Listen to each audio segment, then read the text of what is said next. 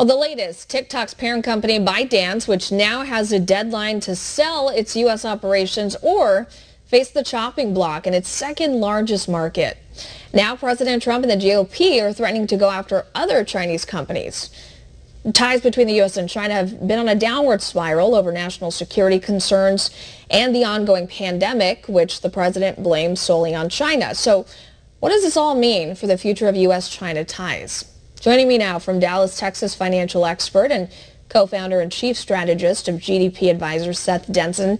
Seth, so this tech war seemed to have started off with Huawei. The president targeted that company not too long ago, but walk us back through time. Why did the president go after Huawei, and what sort of implications is it going to have on the U.S., whether it be consumers or companies? Yeah, the administration largely targeted Huawei and looked at Chinese companies in large part because of their ties to the Chinese Communist Party. And if we think about how quarrels between nations operate these days, in large part, we can talk about cyber wars, they're managed through tech and information. And Huawei's handle on the ability to get their technology into the hands of everyday Americans was certainly a national security concern. Now, what does that mean long term? Well, in large part, it means that maybe consumer electronics and some things that everyday Americans buy could be a little bit more expensive because Huawei prices their products, at lower cost, and because obviously they may be able to gain access to information, which comes at a price. And that's the big concern. Obviously, we've heard the administration say time and time again, they really want to crack down on the intellectual property theft and making sure China's not stealing our data. But let's go back in time a little bit. So before all of this, I wouldn't say that our relationship with China was fine and dandy. We definitely had strained ties. We've had strained ties for a while, but it looked like we were doing a little bit better. We were easing into phase one of that trade deal, and then the pandemic happens. From that point on, who's fared better in all of this? Well, it's really hard to say because data coming out of China is not all that reliable. And so certainly I think before the COVID crisis, there were key indicators saying that the United States was faring better.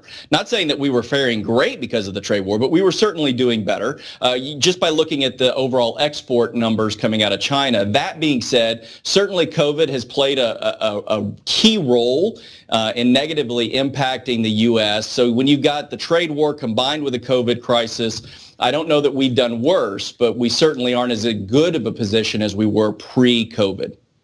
And based on everything you've seen and heard, what are the chances that the U.S. and China are going to get back to the negotiating table and restart those trade talks and jumpstart that deal, or is it dead in the water? Well, I certainly think it's DOA until after the election. I think that the Chinese government is largely looking at the election and saying they would probably rather deal with a Biden administration because of predictability and pliability than they would a Trump administration. Interesting. And why do you say that? Well, listen, you've got a track history with Biden and Obama that China can look at and say that certainly they may have fared better under that 8 years than they did under the 4 that a President Trump administration has provided. Interesting. All right. Well, okay, I want to shift gears also before I let you go. We know that we have these stalled stimulus talks in Congress. The president took some executive action hoping to get around that. We still don't really have a timeline as to when Americans are going to be getting that much needed relief. So what can you tell us about that? What does it mean? I mean, the livelihoods of millions of Americans hangs in the balance right now. What should lawmakers be doing? What's going on there?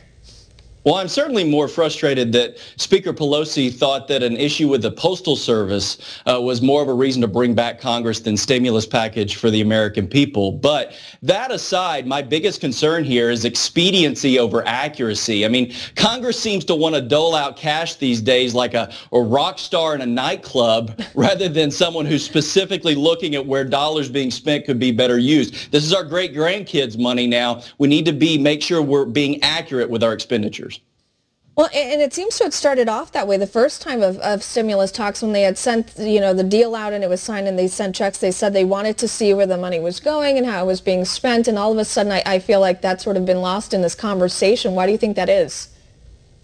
Well, yeah, no, I mean, absolutely. It wasn't tracked. And so we don't really know where the money was spent, and we're just writing checks. And again, when we're already dealing with a national debt at the level we are, we're combining that with an economy that's shut down by government intervention. More money after this problem isn't always the best thing unless we're very specific at where we're spending it.